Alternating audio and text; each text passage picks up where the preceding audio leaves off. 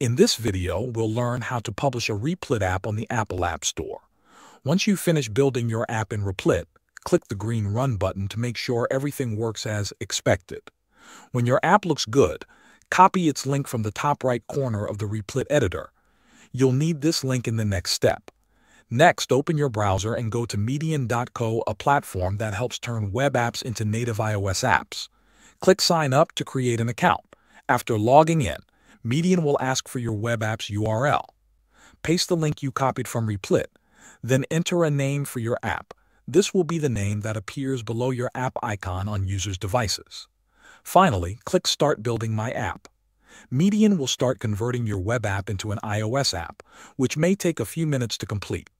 When it is done, you can preview your app and download it. Choose the option to export or download your iOS app file.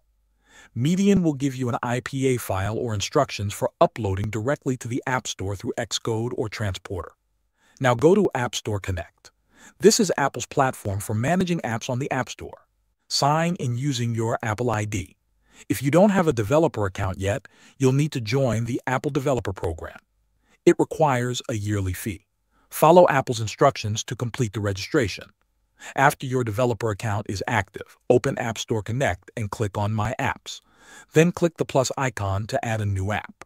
Enter the app details. Next, upload your IPA file using Apple's Xcode or the Transporter app. After you have completed all the sections, click Submit for review. Apple will check your app to make sure it follows its guidelines. This review can take a few days. That's all you need to do. Thanks for watching.